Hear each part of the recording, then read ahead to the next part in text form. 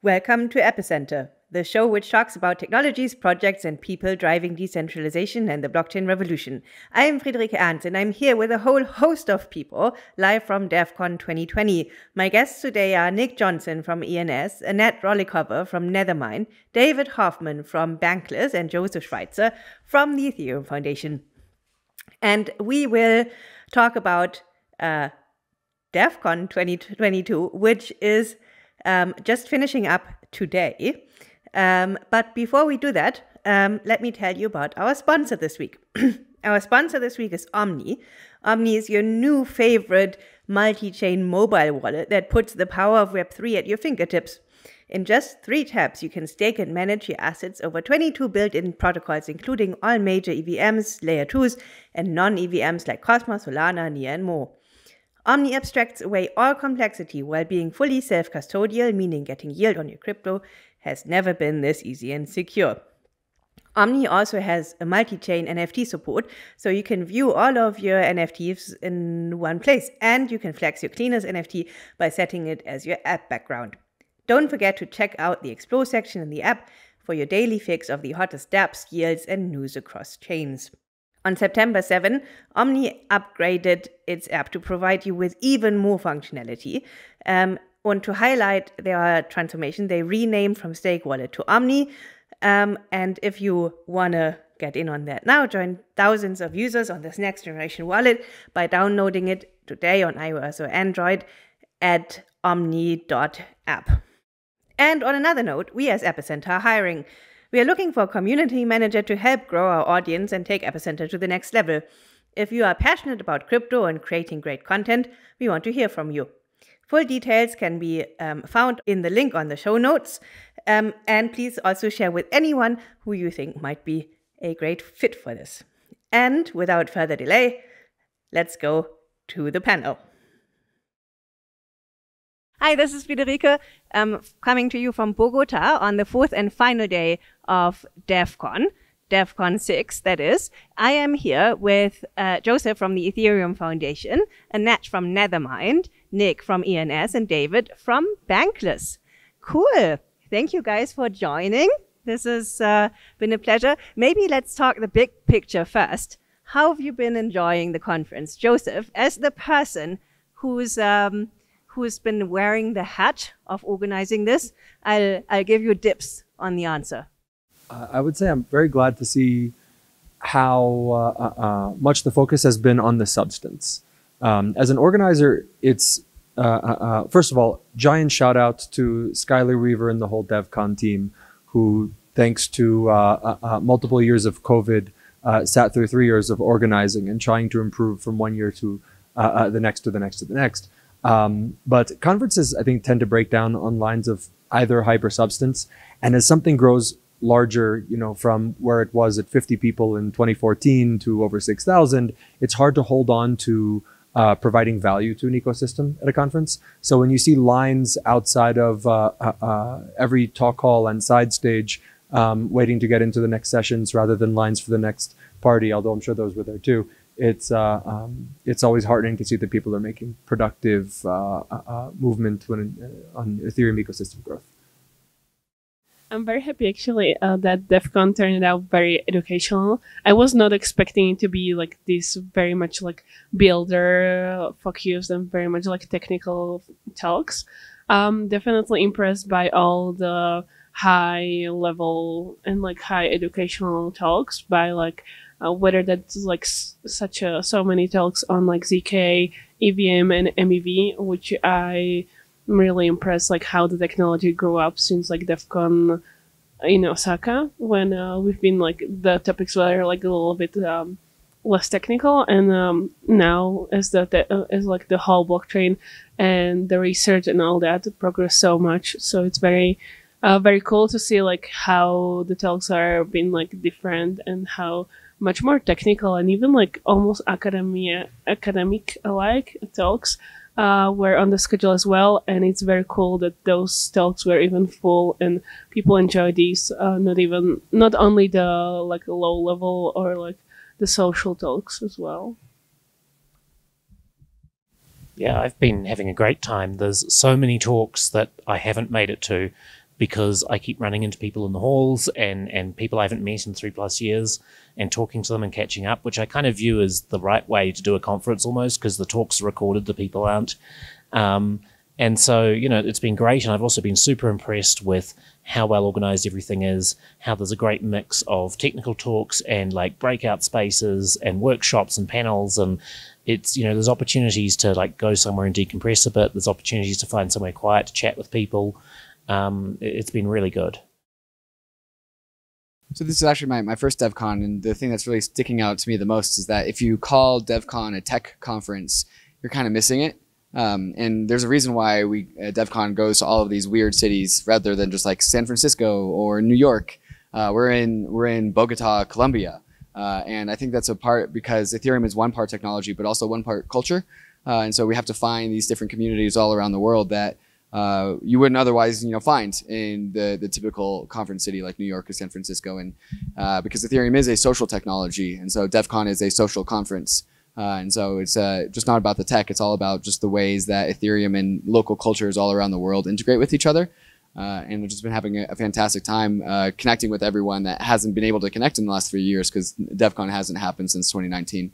And so just seeing the soul and the spirit kind of emerge out of this conference has been just a fantastic thing to observe. I would definitely second that. I know the Ethereum Foundation has come under a lot of flack for the choice of location. I know a couple of people who deliberately didn't come because they had security concerns and so on. But I think it's been a fantastic choice of location in terms of accessibility. I mean, in South America, right? So basically everything's far away from where most people are in South America, but Bogota is by quite a stretch one of the more accessible cities. The vibe is fantastic. So I think the Latin American community has been strong from the get-go, and usually it's them making the 13-hour flights, except for Nick. Nick's always on 13-hour flights, but everyone else is sometimes gets to do this on their home turf, and this is never the case for South Americans. So I think this has been a fantastic signal. I am low-key obsessed with the venue. I think this is the best venue yet. I love the venue. Basically, you see how many people there are, but it's still it doesn't feel crowded, because I think the way they've done this architecturally with like this really high open space in the middle, absolutely fantastic. And I love the bathrooms. I know that this is a really weird thing to compliment, but I absolutely love the bathrooms. This is the first time that any Epicenter listener will have heard bathroom-related comments in the 400 some odd episode history of Epicenter. So I can lend a little bit of context to this, because there's a question about, what the Ethereum ecosystem is, what it could be, should be. Coming off of the last DevCon, there are these funny things about it where it's known and almost revered for the things that go wrong. And this time we tried to go. Ideology was probably up there, tied at a #1 with making sure that things just work. So, was there catering? Was it accessible from the airport? Was it accessible to a downtown and to a city? Could people get around the city fairly easily? But skipping over the venue things for the most part, the ecosystem is big. Ethereum, as David often says, is it's people all the way down. And but who are those people? So we have this very large community in, say, Berlin or in Denver or San Francisco or New York and in Buenos Aires. And what will make it all relatively unstoppable, unkillable, and whatever else is these communities continuing to grow and pop up and create new supercells kind of everywhere. And if we only hit where they have already existed, then we fail to kind of foster that growth. Now there's a line, right? We're in Bogota, and that means that there are a lot of people from Venezuela that can come over, be at the conference in a way that they would have never been able to experience elsewhere. But of course, we can't cross that line and go over there because of political concern, right? So where can you get, where can you go, where you might want to create impact and further growth? Because regionally, it's in an area that might be a great fit. We've seen there's ETH Medellin next week, in Panama the week after, and Quito was last week. And so you can maybe start to create a supercell in the northern half of South America, just like there is one in 8 hours south by plane in Buenos Aires and 6 hours north by plane in New York City. And once you kind of have people building from everywhere and for everywhere, it really starts to become the worldwide community that we want it to be. So I hope that that's something that comes from this. There's also, and then I'll be quiet, but there's something to be said for bringing all of these people that might have had misconceptions and preconceptions about South America and seeing how that's changed in a 4-day span. You referenced people who I'm coming with security or something, or not going at all. And I've been around people who in the first day said, I'm not okay leaving this hotel, but by day 2, they're at the street markets. And by day 4, they kind of like get to know a neighborhood, and it's quite nice. And then I think somebody said to me, I wouldn't have ever come to this region, let alone the city, if the event didn't bring me here, and I'm used to it being in places that I know. So I hope that's something that we can learn from. Actually, what you just said, I feel like that's why conferences are being even organized or hosted. Like, I feel like that, like, the whole Ethereum community is like a full of digital nomads that basically just travel from a conference to a conference, and it just allows us to explore the world and opens up possibilities and options to like where to travel or like visit new places, get to know new cultures. And I love the vibrance of the Latin American community, especially as they've been like getting ready for this for like 3 years, and seeing the progress and the energy of the Latin American community and like the Spanish people at Devcon. It's very interesting, and especially like the people that are around or like translating notes or like, even like talking to you Spanish, or like doing a bunch of like Spanish programs. I love that, especially as Spanish language in general. So many people speak in Spanish. So it's kind of cool to see Ethereum itself like transforming into like a more of a bilingual,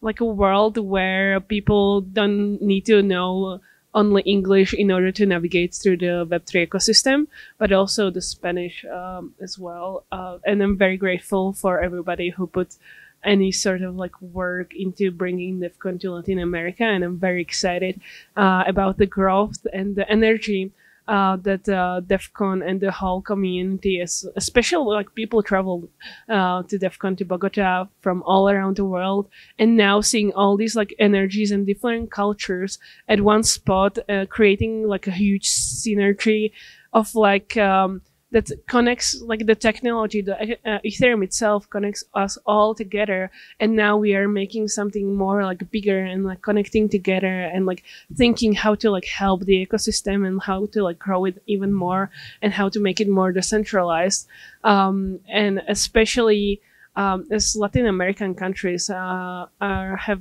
troubles with their own like banking systems, and seeing blockchain help with that is very useful and very cool. And I'm very grateful that even Ethereum Foundation or whoever else decided to host Devcon in Bogota. And this is an amazing venue, and I'm very grateful to be a part of Devcon as well. Yeah, you said earlier that Nick always has to travel 13 hours, but the sad truth is it's more like 30. And if I have to travel 30 hours to somewhere, it's nice that it's somewhere new and interesting that I haven't been before, where I can experience new cultures and stuff, at least the time when I'm not at the conference center. And yeah, it's been a really fun location to have it in, and I've had a great time. I think the thing that stuck out the most to me about this conference so far is that not even the Ethereum app layer has too much focus here. We're beneath the app layer with a lot of the content and the talks here. That's layer 2s, there's post-merge Ethereum, EIP 4844, dank sharding, staking infrastructure. Like NFTs and DeFi don't really have too much of exposure here. And I think that's kind of emblematic of where we are in the Ethereum world, and what Devcon really is to Ethereum is it's this very deep in the stack conference And I haven't been to any of the other DevCons before, but I've heard stories. Like I've listened to the other Epicenter post DevCon episodes just to get the recap.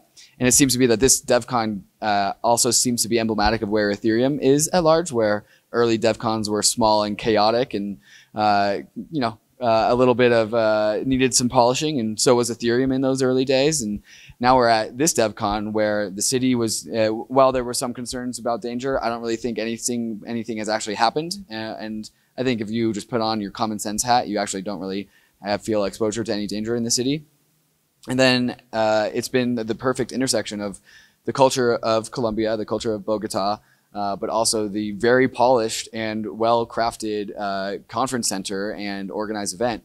And so, Vitalik said that post-merge Ethereum is like 50 to 60% done, but also that we're good at shipping now. We're good at coordinating. The developers are coordinated. And it seems to be that is also expressed in Devcon as well. Cool. Yeah, let's dig into the content. What have you I mean, I assume most of you haven't gone to that many talks because there's tons of people here, and basically you just kind of note which talks you want to catch up with later on YouTube. So which kind of talks would that be for you? So for any listeners that have or haven't read some of these published books on the history of Ethereum, what's interesting about them is they tend to mark their timelines by going DevCon to DevCon. So, it was DevCon 2, the DDoS attack is underway, all the crazy things that kind of happen from one to another. We're in Prague, it's DevCon 4. All of the core developers call an emergency meeting on state rent where they come to believe that, statelessness is no longer, or that the state bloat could become a huge issue in time, and what should we do about it? And there are things that came up here too that are quite interesting. You've got, Carl did his presentation on something that I hadn't heard of previously, which was this whole sort of randomness ceremony that they're working on. While we were here, one of the major organizations behind a layer 2 solution obtained a major client team. So that was kind of interesting. And I guess it's one of those things where I saw a tweet yesterday, and it might have been yours, it might not have. It said, walking the halls of DevCon is like being in crypto Twitter. And it's there, FCC is great. At Denver is great. There are all of the events that the community organizes that are thousands of people are cool, but it's interesting how this event has some gravity around it, and it's fun to see. I feel like this DevCon is way more like proof of stake has been a huge thing, especially as merge happened like a month ago. So now seeing like all these like post-merge talks and like the technical talks, like how Ethereum can work in like post-merge world, or like how Ethereum can run even on like proof of stake, and what kind of dApps we can like build on proof of stake, and even like improvements on like in like EVM ecosystem, or like solidity improvements, or like a bunch of like ZK knowledge. That's like whole new world that emerged recently. I feel like the whole like ZK and the layer 2s, which has been like blowing off as well, pretty much. And also just the fact of like how we are connecting that with whole like the cultural vibe, as well as downstairs on like the bottom floor we have the community hubs, which is kind of cool to see like different communities as well taking a part and bringing like different vibe to like the whole like developer nerdy kind of builder-ish vibe. It's very cool to see all that emerging, and like sort of like even like putting like puzzling together and creating this like whole new ecosystem. Yeah, I think probably the talk I've seen that I like the most, which is I guess easy because I only saw one, but it is an excellent talk, is Eric Wall's talk about social coordination around slashing, censoring validators. And I think that sort of thing is going to be a really interesting conversation to have, because we decide our social norms, and the best time to decide the social norms is before the disaster happens, not while it's happening. The reason the DAO was contentious is because we hadn't had that conversation beforehand of what will we do if something like this happened. And so I think it's amazing that people are bringing up topics like this at Devcon so that we can really get that conversation kickstarted. What I'm looking forward to watching afterwards is all of the talks about base layer EVM improvements and, you know, components like ZK snarks and stuff like that, and how we can evolve the base layer to better support them, because Ethereum ultimately survives by being the best infrastructure for a variety of applications rather than trying to build the applications in. And then also just reading about listening to some of the projects that are being built on those sort of improvements. So Dark Forest is near and dear to my heart. I think it's an amazing game. I love that it's not, pay to earn or play to, earn or whatnot. It's just a game that's fun, legitimately good, and happens to be built in an entirely decentralized fashion. And I love seeing those sort of things evolving, like the non-financial cases on top of Ethereum and on top of new improvements we can build to the EVM and so forth. The talk that's now living rent-free in my brain is definitely Carl Flourish's talk about Bedrock and the OP stack. And Carl Flourish, first off, is a fantastic presenter.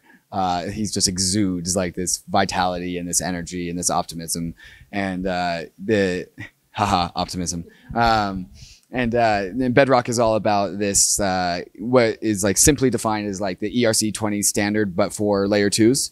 And so as Ethereum has become more modular, the layer 2 teams are also learning that layer 2s also need to follow in Ethereum's footsteps and also become modular as well. And so the OP stack and Bedrock is this infrastructure for plugging in different parts of what makes a blockchain. So like, what do you want? You want an optimism fraud proof, or do you want a ZK prover? Where do you want your data? You want to put your data on the Ethereum layer 1, or do you want a Validium? But it's like the skeleton to produce any layer 2s. But he connected it in the way that he presented it in the slides, that whoever made those slides knows Carl Flourish at a very personal level, because they know how he like presents and talks. And this story that he tells where he talks about the first ideas of optimism to where we are now, and how every single time like they all come together, they all realize that they don't know shit about what they were talking about 6 months ago, and they actually had to go back to the drawing board over and over and over again. And this is something that all layer 2 teams are doing, and also how Ethereum has done. And so the evolution of optimism and the philosophy, I think is really, really strong. Especially as 2021 was the year of cross-chain bridge hacks, and what they're really building is a system without bridges and a single shared network of many chains. And so that has lived rent-free in my brain. I just had a comment on this, and I'll pass back to Federica. But this is one of the things that I think the Ethereum ecosystem does best, especially when they're all in one place, is they're allowed to throw stones at one another and at rapid speed. So whereas in a lot of other ecosystems, you end up with a bottleneck, as there is somebody that is legitimately smart and doing legitimately good work, but we all wait to see on what the figure does next. In Ethereum world, you'll have, Carl might disagree with Kelvin, might disagree with Proto, and that's just optimism. And then, whatever the off-chain labs does, and now Prismatic with them, that's just optimistic rollups. And then there's the Matter Labs team, Starkware folks, whatever Fuel is doing, and you've got the 3 different ZK VM projects going at it with one another. The rapid iteration and constant competition yields the best results in a way that simple competing roadmaps can't. And it's a really cool feature, not a bug, of real decentralization. Yeah, absolutely. And that's totally also reflected in the boost space, right? So basically boosts, often they're just, tables, swag dealers, essentially. Like, can I get a t-shirt in size M sort of thing? But there were so many outstanding conversations at the boosts. And maybe I'll pass to Nick first, because Nick, you had you had one of the most popular boosts. People queued up for longer than an hour to actually engage with you, right? Yeah, it's been exciting. For those who don't know, what we did is we did this integration where you can come to the booth. We recommended people pre-register because we know not everyone brings a wallet. You prove your ENS name and you get this card that shows who you are visually, but you can scan it with any phone and get a POAP that says I met Nick.eth at Devcon 6, or whoever you are. And then we also put together a leaderboard showing who has met the most people at Devcon 6. and it's been wildly beyond our expectations popular. We got 2,000 cards, and we were like, well, we'll use 1,000 for Devcon, and we'll save 1,000 for the next event. No. Day one, we went through like 1,100 cards. Day two, we used almost all the remaining ones, and by beginning of day three, we were out. And I've been blown away by how it's gone. But I think, speaking more generally, I really love the Devcon 6 approach to booths, which is, most conferences, being a sponsor buys you a booth, and then the booth is like shill zone central kind of thing, whereas here the two are decoupled, and there's these booths and there's the other ones upstairs, and they're rotating through the event, and it's a mixture of, organizations like ours, public goods, of companies, and of like, grassroots projects.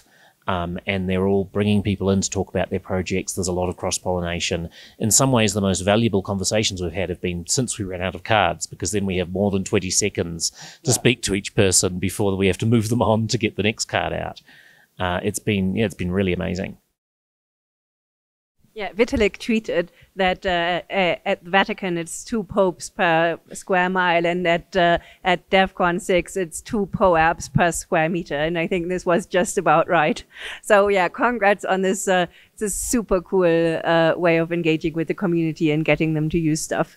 What about all of yours booth experience? So I know that, usually, how did you select sponsors, right? So basically, it seemed incredibly curated. So, DevConnect taught us a lot of lessons, and the question when organizing that event was, what would it look like if you just called everybody to town to build with one another for a week? Because too often the events are sensory overload, and it's harder to be productive. Also, the wrong groups can sometimes get featured.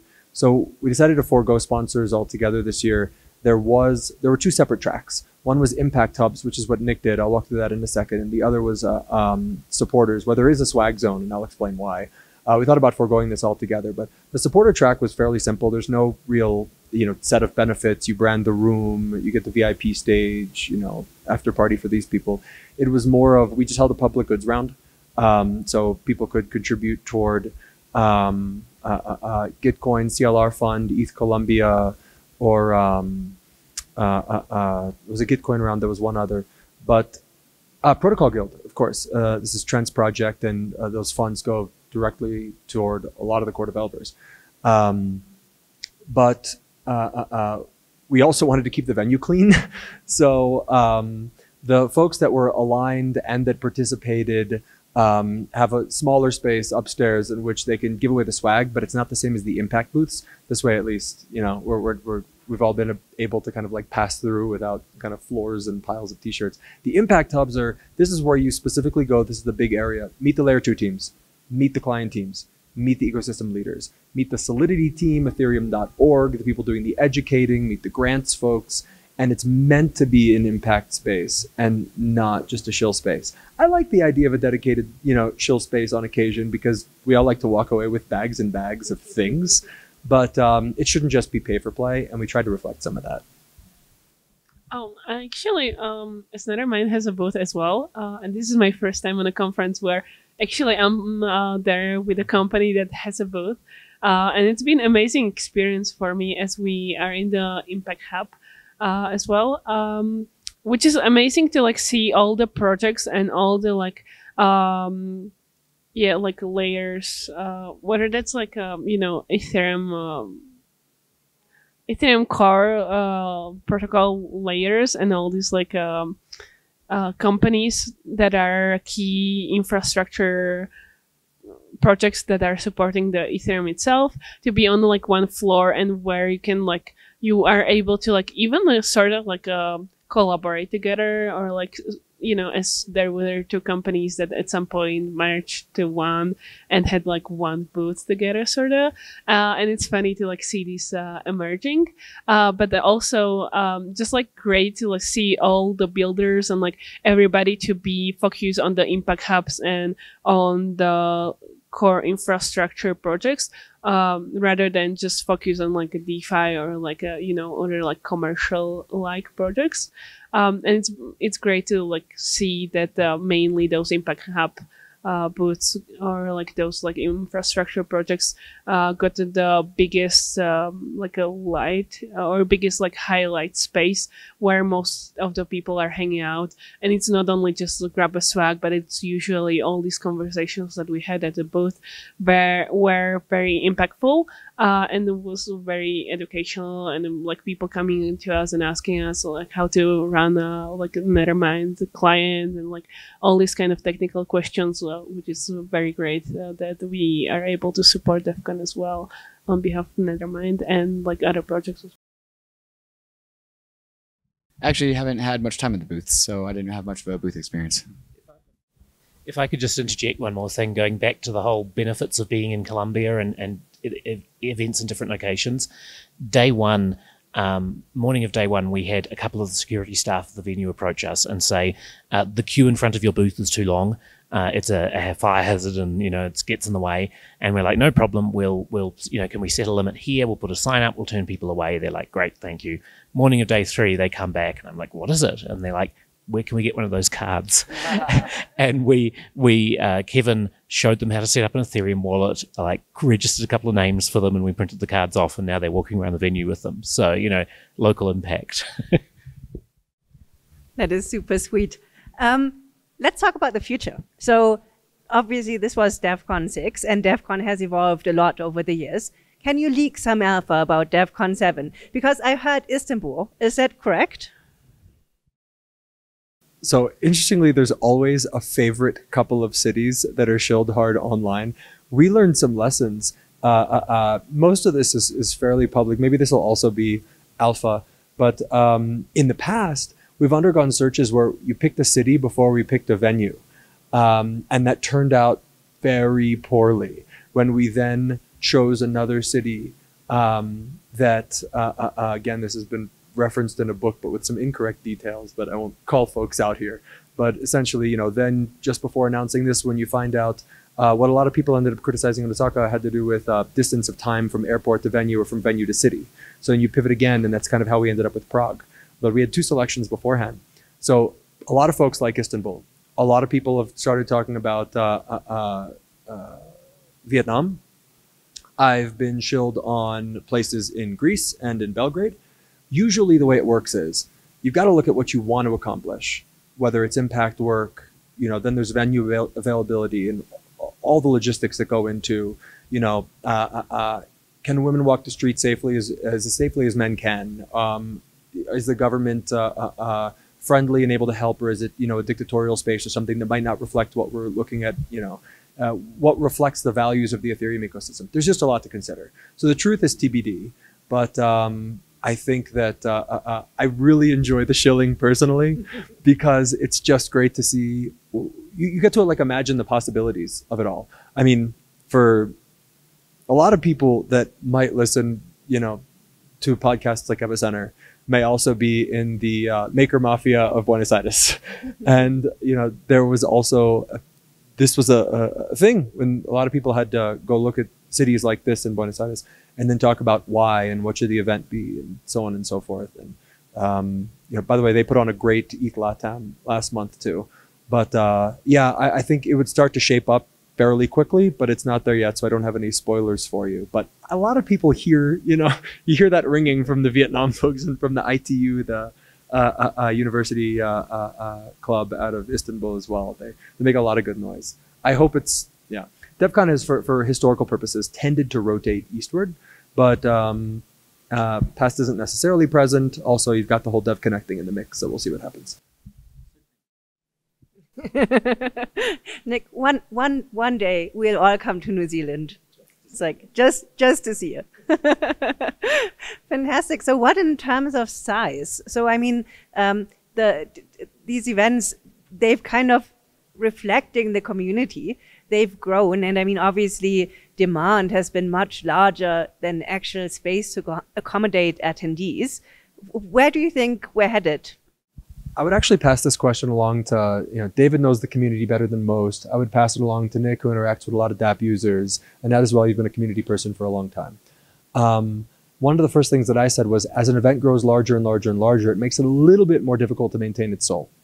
And so I'm on a little bit of a listening tour. DevConnect was an experiment, but that form factor could potentially grow to any size, because if you had a 50,000 person gathering in a town, people could very easily segment to one side of the street for newer users, to another for core research, to another for MEV things, and another for DeFi focus. Everybody gets a stage. Everybody gets to talk eventually. DevCon's very research conferencey they said on the main stage, in the sense that you might have a 15-20% approval rate for talks. You're bound to annoy some people, but then you're bound to have some side events around the city to make up for it. But not everybody can get to those things. So my question is, what would you guys like to see in a future DevCon? Should there be multiple events? Should the community own some? Could it just keep growing to be whatever venue size will hold 10,000 or 20,000 because we deserve our Olympic opening ceremony or our Super Bowl or our World Cup final, and it doesn't have to be distributed? Or would you like to see it distributed, so on and so forth? Curious about your thoughts. I think one of the reasons why this particular DevCon is so magical is a little bit about the timing. Recently post-merged Ethereum, and so now we all feel like we're turning a page for Ethereum. And so now we all kind of need to look around. It's like, hey, what do we focus on next? What's the new thing to focus on? So this DevCon is cool because we just happened to go post-merge 6 weeks ago or however long it was. The other serendipity here is that we're at the bottom of a bear market. And so you don't really see any of, hopefully the bottom. And that means that the right people are here because you don't get any of the fluff that you get at the top. I would hate to see DevCon, the first DevCon after 3 years of COVID, to be tainted by a bunch of people that are tourists that aren't here for the right reasons and are directing the conversation in ways that are unhelpful. And so this DevCon is magical because of that. And so for future DevCons, when it comes to size, I can't really predict what the markets will do, but I think all DevCons that are in bear markets are probably going to be more vibrant than the ones that are in bull markets, interestingly enough. However, the whole idea about Ethereum is to scale out to the whole entire world. But the way that Ethereum does this is through modularity. And so as Ethereum gets bigger and as DevCon gets bigger, I think we do have to lean into a modular design structure for the conference. Ethereum is going to produce ecosystems that people are going to care about one thing and not care about another thing. And so there are people like Phil Diane, who he's just going to only talk about MEV. And eventually MEV is going to be an entire industry. And that is also going to be the same for layer 2s, because every layer 2 is also going to have its own network of chains on top of it. And that is going to produce entire industries. And I feel like I can say this on behalf of the entire Ethereum ecosystem, but we feel like we're on the cusp with so many technologies really hitting their maturity. And that's going to produce an industry for every single cohort, every single sector of Ethereum. And so I think the question is like, not how do we not have a monolithic DevCon where we scale out to 20,000 people and we lose its soul, but how do we have compartmentalized DevCons where they're all at the same time, they're all in the same city, but they're more modular and specialized in different areas. And so we have like the MEV, the layer 2s, the proof of stake, and we get to be more precise about every single part, but we also get to have the large conference that Ethereum deserves. Well, we may even see Phil Diane host its own DevCon soon. But no, I mean, on behalf of Ethereum Magicians, we hosted the event at DevConnect, which was very cool. And I feel like that was great, as there was like one central way where everybody could connect, which was the co-working space, and then it was like scattered all around the city. But I feel like even hearing from people, I feel like they were like, oh, but we are like confused, but also it was great on another side, as there was many venues and many different communities. As for me, DevConnect felt like everybody, like every single community has its own like a hub in a like a part of the city itself, where all the like different communities like vibe together and sort of like connect together. And then like, you can like go to like one part of the city and have like a public goods. Then you can go to like another part of the city and have like, let's say the MEV talks, then go to another city, have like the modular blockchain kind of conference, and like even like give a space to like different blockchain communities. And then you can go to like another part, and then you can have like the core development. and then like everybody connects in the center, the heart of the center, at the co-working space. But for DevCons, I mean, it was great experiment with the DevConnect that way, but how we are going to scale the DevCon itself, honestly, I don't know. But I enjoy that DevCon itself is like a developer-focused conference, and that it's very niche in a sense that we are trying to like focus on like impact, like how, like which country we should bring DevCon to, where we can like teach people more about DevCon, or like teach people more about like blockchains and like about Ethereum, and how Ethereum can have a real impact on like the country itself, or like the humanity even in the country itself. And I would personally even love to see DevCon in like countries like I don't know, like Africa, in like the middle of Africa. Why not? As especially I attended the yesterday a talk about public goods. And there were some people, I don't remember the name of the speaker, but he was saying that they are basically bringing blockchain to farmers and helping like farmers and setting up the insurance for the farmers itself through DeFi, as their banks don't allow them like, you know, issue like any insurance on their like farming yields, or like the farmers itself, like the farmer workers, not like farmers like in DeFi ecosystem. And I'm very excited to see like how DevCon will scale in that way, especially as DevCon are bringing together like very unique community and very unique vibe, and sort of like decentralizing itself, but in a sense it's still being like centralized. It's one location, and I really love the idea like how we are all decentralized, like everybody like working on Ethereum is basically all around the world. But then we like once a year, we connect in like one location, which is the DevCon itself. Yeah, absolutely. And I would second that basically it's been a rotation of Europe, Asia, and the Americas. Africa has been very notably left out, as has Oceania. But I mean, basically, you guys, you're small, right? So it's like small and far away. But I mean, yeah, I think it's time to actually have a DevCon somewhere in Africa. Yeah, Nick, final comment, because we kind of have to wrap up. I guess I'd just say, first of all, I find hilarious the idea that a prerequisite for DevCon would be like a 50% drop in the Ether price. Yeah. So we'd just be waiting, you know. But I think it's worth saying, like, also DevCon is a prestige event. And as long as there's one DevCon, there's going to be a lot of people who want to come because they want to be at the DevCon. And if we do modularize, then we provide events for everybody, and everybody can come to the one that suits them, not just to the DevCon because they wanted to say they were at DevCon. Yeah, I hear that. I do actually like the crypto Twitter analogy, kind of roaming the halls of DevCon like being on live crypto Twitter. And I think maybe we can have it. I mean, maybe like in the midterm future, this will be true. But I think for now, we can still have like these monolithic events with like satellite events around it.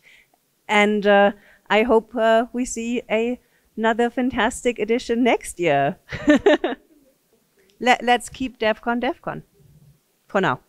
Fantastic. Thank you guys for participating. It's been a real pleasure. Thank you.